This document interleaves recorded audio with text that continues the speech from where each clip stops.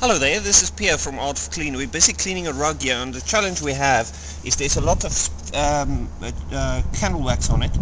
It's been all over the rug, all over this place. We've already removed all this, and I thought I would quickly show you what we do to remove the candle wax from an Oriental rug. Now, you need to use something that's safe for the rug.